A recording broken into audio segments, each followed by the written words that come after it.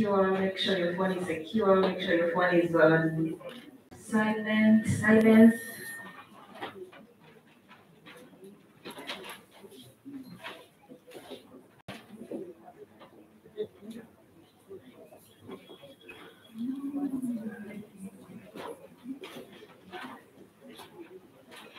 Okay, all right. There's a bit of order.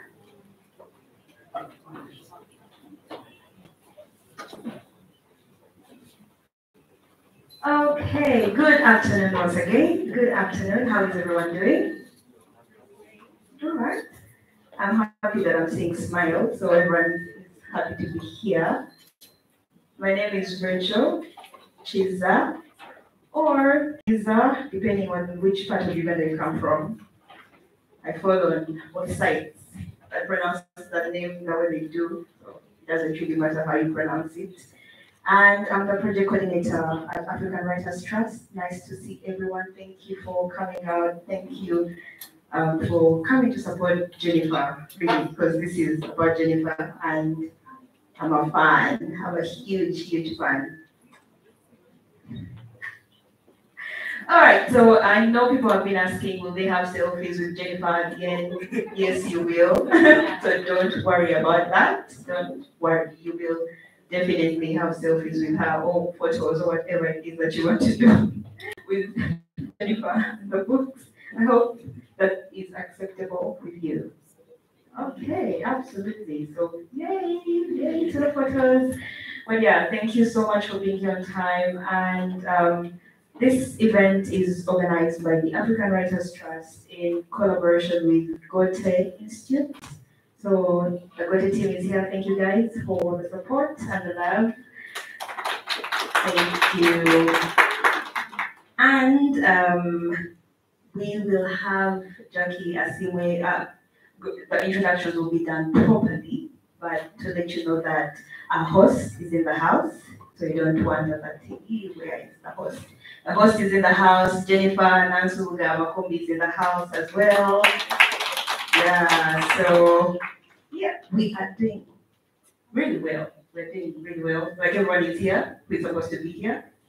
So we have a live stream, and I think they should have shared the link on our social media pages now, so you can share with the people who are not able to come in person, and they can still catch the conversation, and they will be able to send the questions for Jennifer, and we all enjoy it together. So right now, in October, we had a program for the training workshop, which we call the AWT Emerging Writers Workshop, where we had young writers, emerging writers, 18 to 25, at Hot Springs Villas, where our training center is. And we had a Cameroonian writer based in Wales, Eric Charles Singale, take them through a training on memoir writing and personal stories. So we have some of them here with us this afternoon, and some will be reading from their short stories, others will be reading from poems that they wrote during the workshop. So we'll start with Lorraine, Lorraine is 17, 18. Okay, Lorraine is 18, and she's going to be reading for us. Let's be gentle, let's be kind. She's a young writer, so we don't want to be brutal.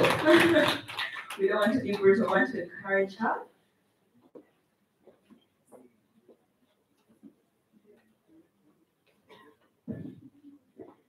Thank you.